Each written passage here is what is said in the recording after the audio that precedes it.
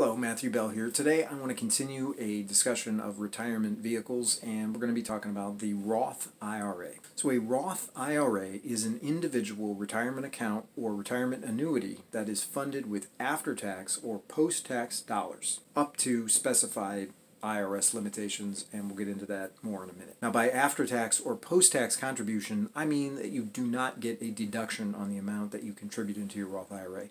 So this is different from contributions that you might make to your traditional IRA or to your 401k or other similar employer-sponsored qualified retirement accounts. But even though the contribution is not deductible, the benefit of the Roth IRA is that if the Roth has been open for 5 years and the person withdrawing the funds is at least 59 and a half, then you actually get the distribution without having to pay tax. So the distribution is tax-free.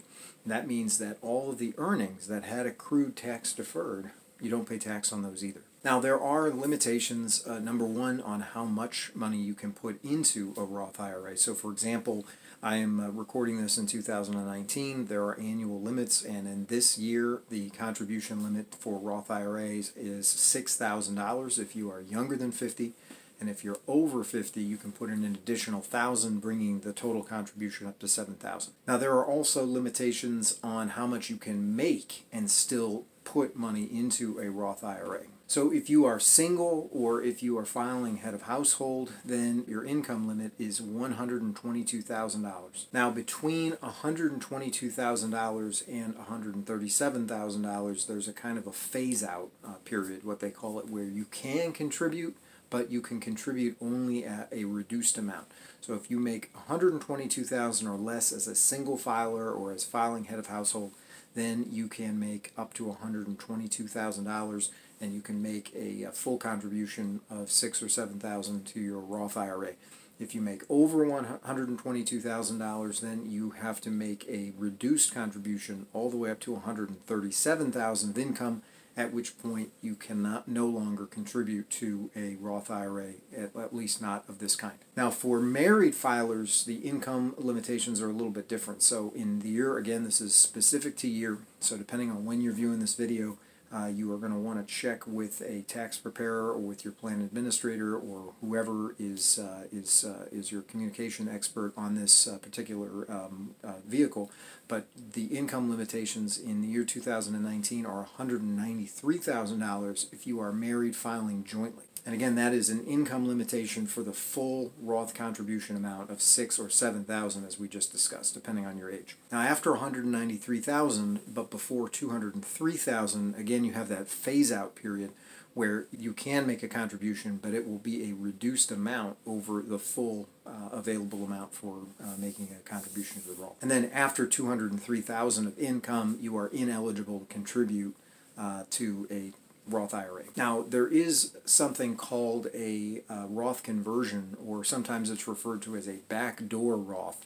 And the idea here is that you take an instrument like a traditional IRA or a 401k, and then you convert that account into, or you pull funds out of it and you convert into a Roth. There are no income or contribution limits in terms of a Roth conversion. So sometimes people who cannot make contributions to a Roth IRA directly will make contributions instead into an IRA or into their 401k, and then they'll perform this Roth conversion in order to obtain some kind of the kind of results that the Roth is able to provide. Namely, again, if the Roth has been open for 5 years and you're over 59 and a half, then you get the distributions, including the earnings, tax-free. Now, you'll notice that the annual contribution limits for the Roth and for the traditional IRA are exactly the same, and in fact, they are cumulative limits. So you can only contribute a total of $6,000 or $7,000, depending on your age, and again, taking into consideration the caveats regarding income limitation. You can only contribute up to the income limits into either a traditional IRA or a Roth. Now, one benefit of the Roth is that since you are putting in post-tax dollars, that is to say, since you are not getting a deduction on the amount you contribute, you're actually at liberty to withdraw your contribution at any time and for any reason. So if you put $10,000 into a Roth over a period of time, and for some reason you have need of that $10,000, you can take it out. It's recovering the cost basis, and you're able to get back the amount you put in, and you don't owe any tax, and you're not penalized for that. Now, it may not be a good idea to do it. There's oftentimes what people don't think about is in removing money from a retirement vehicle. Number one, if that vehicle is earmarked for your retirement, and if you take money out of it, then you are possibly jeopardizing your retirement plan, number one. Number two, there's what's called an opportunity cost. So if you are taking $10,000 out of a retirement plan, depending on how the money is invested, maybe it's in a fixed annuity, or perhaps it's invested in some market instrument, then you are also losing out on the ability of that money that you withdraw to make additional money, and that's sometimes referred to as an opportunity cost. So you are losing out on the money-making potential of whatever money you withdraw. Now, there's also a minimum contribution, I believe is $200 in the year 2019. So the minimum contribution to a Roth is $200, and then the maximums are again $6,000 or $7,000 depending on your age. Now again, we said that distributions are tax-free, including the earnings, and I should say something about the earnings. So we say we contribute to a Roth. There are a couple of different kinds, and we stated at the beginning that an IRA, the word IRA, can either mean individual retirement account or individual retirement annuity. So if it is a retirement annuity, it could be a fixed annuity, it could be a variable annuity. If it is a fixed annuity, then presumably you have some contractual rate that you're being paid in that instrument. If it is a variable annuity, then presumably the amount of return you get is going to be dependent, at least in part, on your investment experience in the market. And so there may not be any earnings in a Roth IRA. There's no guarantee in a market-connected instrument that it's going to have any earnings at all. But in the case of you make a contribution, let's say you put $6,000 in, and then that account earns, let's say, $400 or $500 in a given year, then you do not get a 1099 on that. It grows tax deferred. So as long as the account, as long as the time, there's a timetable on how long you have had to have the Roth in force. Now the idea is person might have multiple Roth IRAs. So from the first deposit of the first Roth that you open, there has to be a 5-year period between that deposit and the time you make your withdrawal. But once you withdraw funds, if you're over 59 and a half, and if you have had that Roth open for 5 years, then you get any earnings tax free, which means that you're not going to be charged tax down the road. You're going to have distributions that will come to you tax free. Now, there are also exceptions. For example, if the owner of the account dies or is permanently disabled, then money can be withdrawn from the Roth without penalty. Additionally, there is a $10,000 first-time homebuyer allowance, and it's somewhat peculiar in the wording in terms of what is counted as a first-time homebuyer. It is a maximum, it is a lifetime cap at $10,000. Whether or not, again, it's a good idea to take $10,000 or any amount from your Roth is going to depend on your particular situation. I mean, it's possible some people might fund the Roth just to make a down payment, and then it's possible that a person might just think that they have no other place to draw the money from. But if you have this come up, you might want to discuss it with your financial advisor or with somebody who can help you to determine whether or not taking the money from your Roth is a good idea. Now, for tax qualified instruments, a withdrawal prior to age 59 is going to elicit a penalty, and the penalty is basically 10% of whatever amount is taxable. So as we just said, in a Roth, you can withdraw your contributions at any time for any reason.